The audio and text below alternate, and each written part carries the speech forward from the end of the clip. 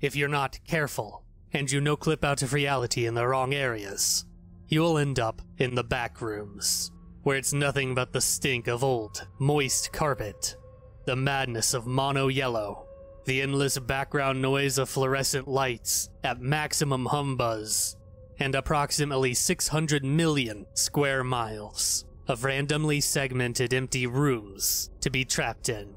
God save you if you hear something wandering around nearby, because it sure as hell has heard you. Level 20. Warehouse. Survival difficulty. Class 0. Safe. Secure. Devoid of entities. Level 20 is the 21st level of the Backrooms. One of more clean corridors within level 20.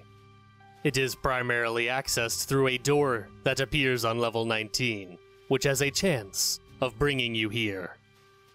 Description: Level 20 appears to be reminiscent of some of the earlier floors in the Backrooms, being a warehouse-like location that is approximately 200 to 300 kilometers wide in total, although more may exist, but has yet to be reached, with most rooms being around 30 meters across, and corridors ranging from 10 meters to 300 meters.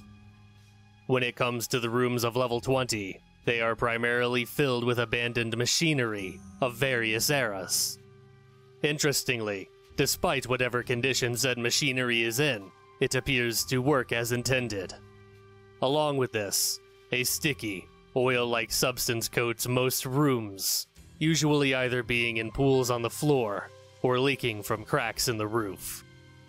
Interspersed between rooms are corridors filled with boxes, crates, and racks of all kinds, obscuring most, if not every wall, usually leaving a straight but narrow path between rooms to walk through. Attempting to open items within the corridors is not recommended, as they usually contain odd or outright dangerous items. If any bottles of fluid are found, regardless of brand, will always contain the fluid found throughout the rest of the floor. Bases, outposts, and communities.